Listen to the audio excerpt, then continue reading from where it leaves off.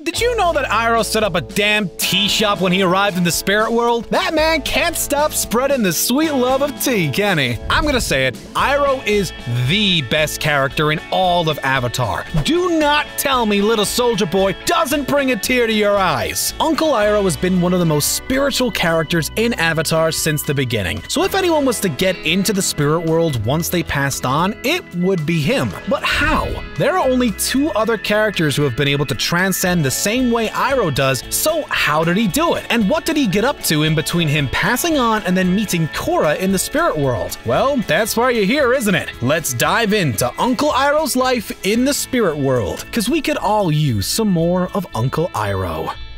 First, we gotta clarify how someone transcends to the spirit world. Despite what you may think, the spirit world isn't the afterlife. The spirit world is more like a parallel plane of existence that exists alongside the physical plane in the world of Avatar. People don't automatically go to the spirit world whenever someone dies. The spirit world is more like another dimension of souls and fantasy-like creatures that can cross over into the real world. So whenever a character possesses strong spiritual energy or has had a powerful connection to the spirit world throughout their lives, they can choose to transcend to the spirit world instead of passing on. Iroh happens to be one of these people who were very spiritual and chose to move on to the spirit world. After the death of his son Lu Ten, Iroh was traumatized and withdrew into himself, completely losing any desire for power he previously had. He went on a journey throughout the world at this point, General Zhao even mentioning his rumored journey to the spirit world. It was said that he went there in search of his son,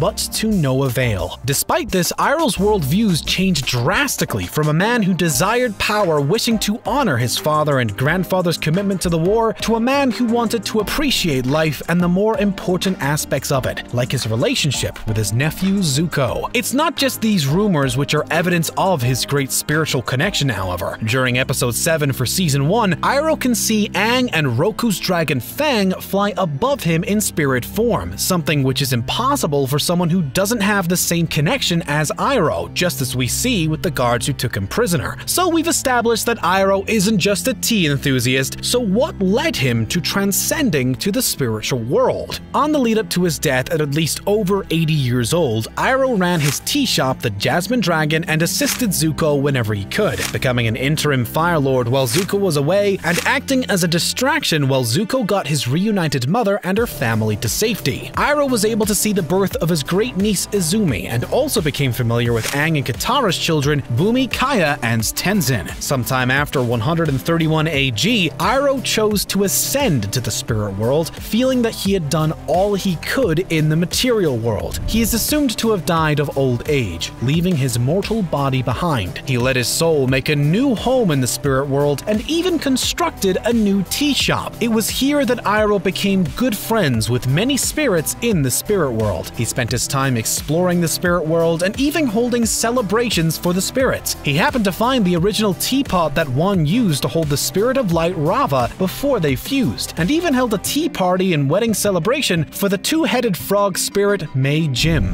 Iroh seems to have spent a lot of time living a peaceful life in the spirit world. We only discover the major details as to what happened to Iroh when he happens across a child version of Avatar Korra lost in the dark forest nearby his tea shop. He immediately recognizes Korra from having known the previous Avatar Aang. It's here he leads Korra to safety and invites her to join a tea party. He helps calm her down regarding her search for the lost Jinora and informs her about the intricacies of the spirit world, including how her emotions can affect the environment and other spirits' mood. He assists Korra in finding a nest for a lost baby dragonbird spirit, giving her sage advice about life and her approach to it. We only see Iroh in two further encounters when he meets Aang's children and meets Korra again. While Tenzin and his siblings are trying to find his lost daughter Jinora, Iroh comes across them in the dark forest, having been informed of their presence in the spirit world by a knowledge seeker, a small spirit in service to the knowledge spirit Wan Shi Tong, he who knows 10,000 things. The siblings recognize Iroh immediately, cementing that he was alive when Tenzin, Aang and Katara's youngest child, was old enough to remember. Iroh mentions mentions that it has been almost 40 years since they last saw each other. He offers to guide the group out of the forest, but they refuse to leave the forest until they find Jinora. Iroh then provides some cryptic advice to the trio, saying that if they travel too deep into the spirit world,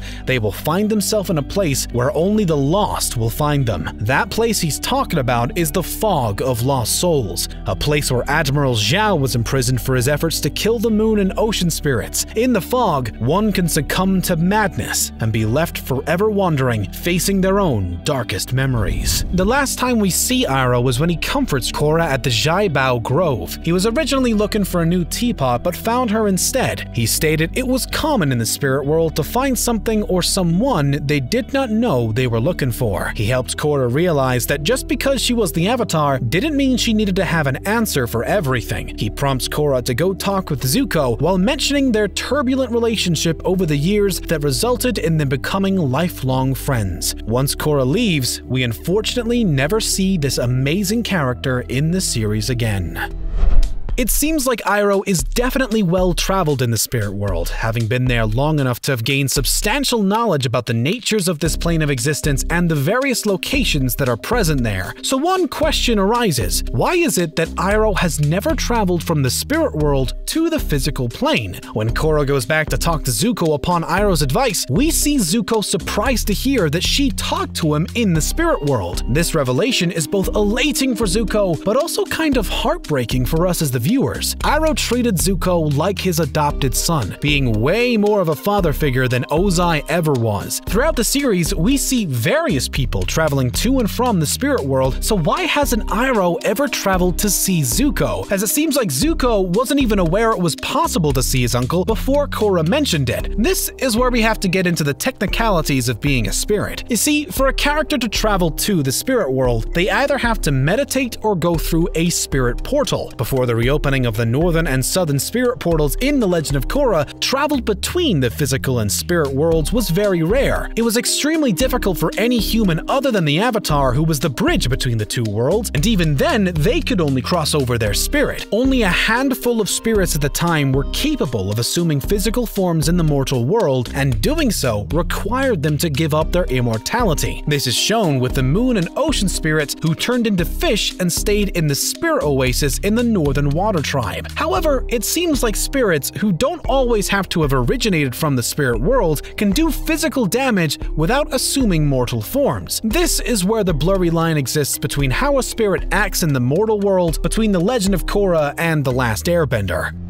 A character in a similar position would be the Painted Lady. The Painted Lady was a human with a close relationship to nature and a connection to the spirits. Due to her spirituality, she transcended into the spirit world following her death, becoming the benevolent spirit of the Zhanghui River. Even though she was a human who transcended and became a spirit, she was still able to return to the town to help out, be that in a ghostly form. However, she was affected by mortal matters. When a Fire Nation factory began polluting the lake, it made the spirit flee the area and the villagers to fend for themselves.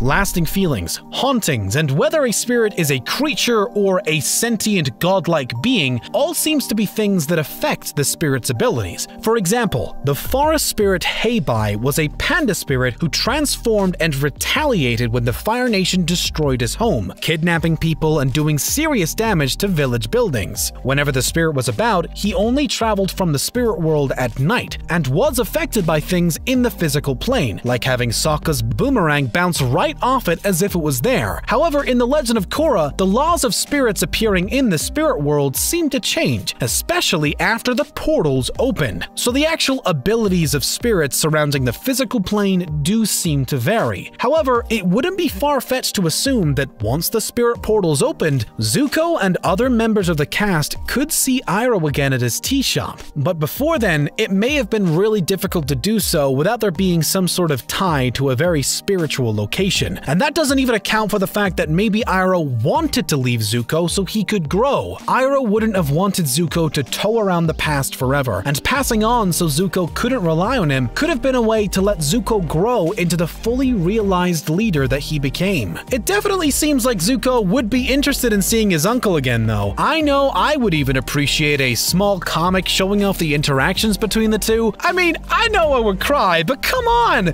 We all need some Iroh feels sometimes, even if it's to feel sad. Man, even remembering little soldier boy is just heartbreaking, man. But even though Iroh probably would have loved to see Zuko again, it would have still been very difficult to do so before the portals opened.